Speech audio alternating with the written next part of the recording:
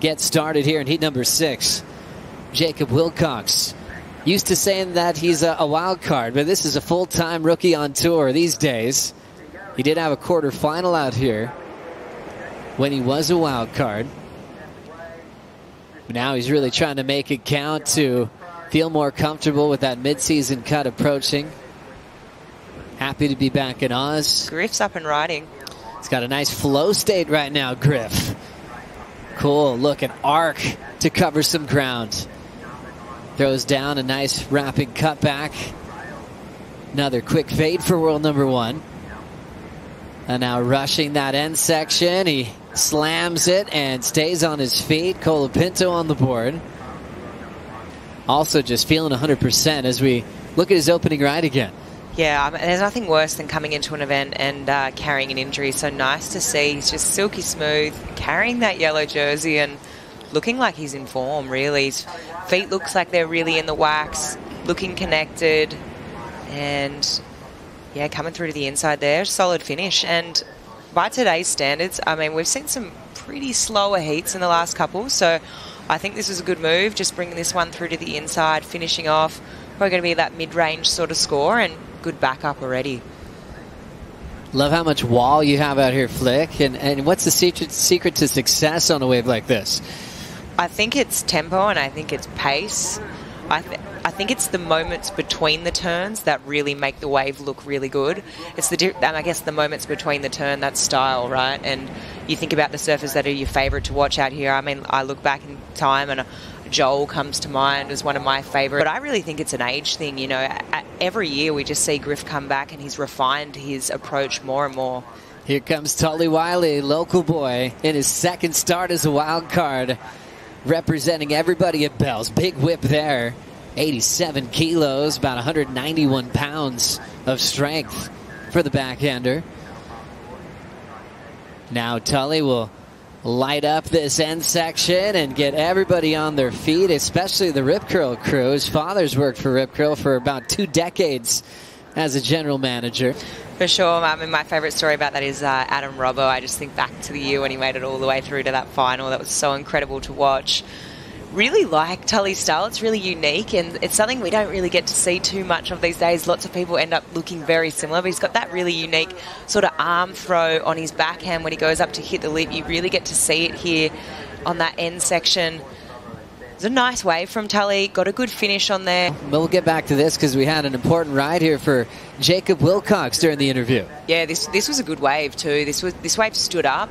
Really good little read on that section there. That's a really difficult section to turn on.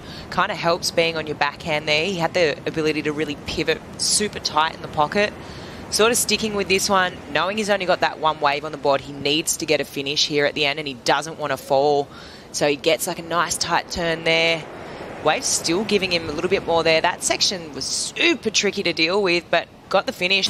You're watching the opening round of the Rip Curl Pro Bells Beach, presented by Bonsoy. Bright yellow jersey of world number 1, Griffin Colapinto, setting up his first turn.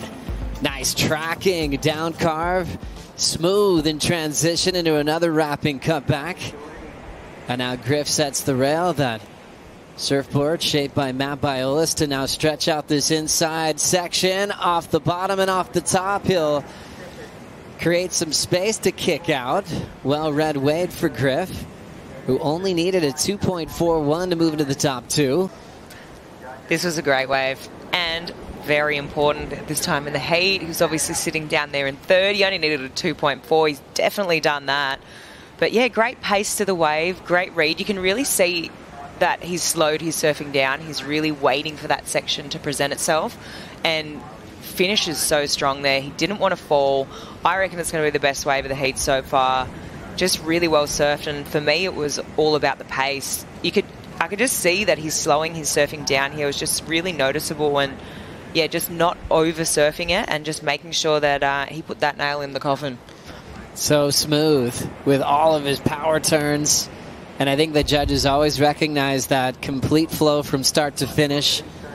They don't really enjoy when you have to chase sections or you pick up your rail. It's always nice when it's just one fluid transition. Talk bells, still rips, charges. 2:30 on the clock, rolling into this one. Off the bottom, Tully Wylie Getting a little bit stuck. Can he recover? Section, he'll throw that vert climb to transition into an open wall.